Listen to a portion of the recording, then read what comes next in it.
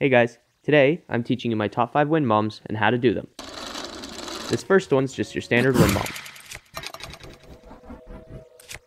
It's great for both height and vertical distance, it's relatively easy, and it doesn't use a lot of stamina.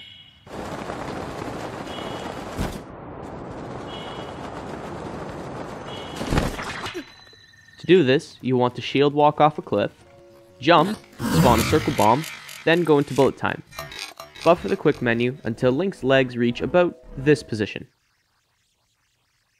Then, just place a square bomb, reopen the quick menu, and blow up the circle one. Go flying.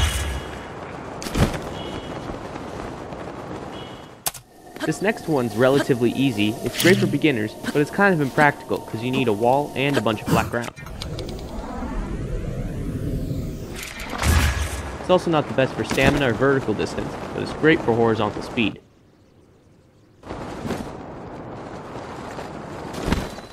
To do this, find a wall that's half as high as Link, do 2 backflips, spawn a square bomb, then hop back towards the wall. Then do a backflip, and about 3/4 through, go into bullet time. If you want to wait until Link gets a little closer to the square bomb, you can check my stamina wheel for a reference, then spawn a circle bomb, and detonate the square one, go flying. This next one's a vertical wind bomb. It's pretty tricky, so I don't recommend beginners trying it. What's great about this one is it doesn't use a lot of stamina, and because you're already so high in the air, you can just do another wind bomb. That way, you can extend your reach and go as far as you want.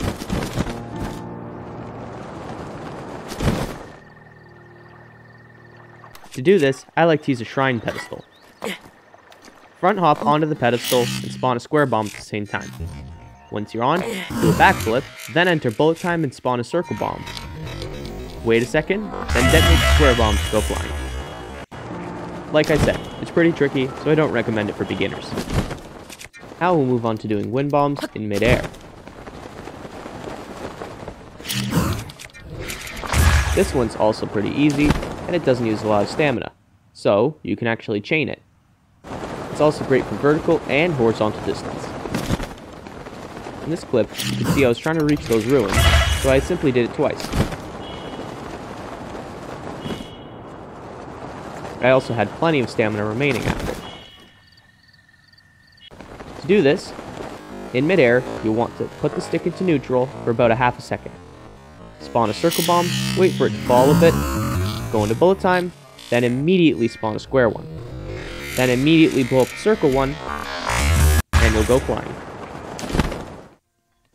This final one's not really the best for vertical height or stamina, but it's great for a ton of horizontal distance and speed.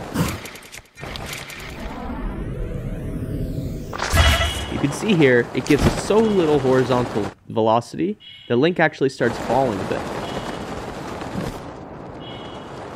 It also uses a ton of stamina. To do this, you'll want to spawn a circle bomb in midair, immediately go into bullet time, and immediately spawn a square bomb. Then, you just have to wait until the bombs align, just like this. You should see it should make a straight line from the bombs to Link's lower back. Then detonate the circle bomb, and away you go.